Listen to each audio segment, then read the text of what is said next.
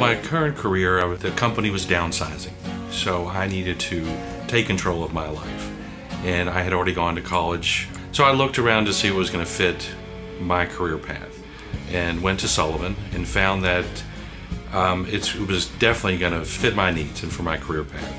So that's why I went to Sullivan. I had a full-time job, and then I decided that working full-time and then going to Sullivan at night. I did online classes. What I like about Sullivan is that the teachers were working in the community, so they had on-hands experience, and they were able to share that experience with their students.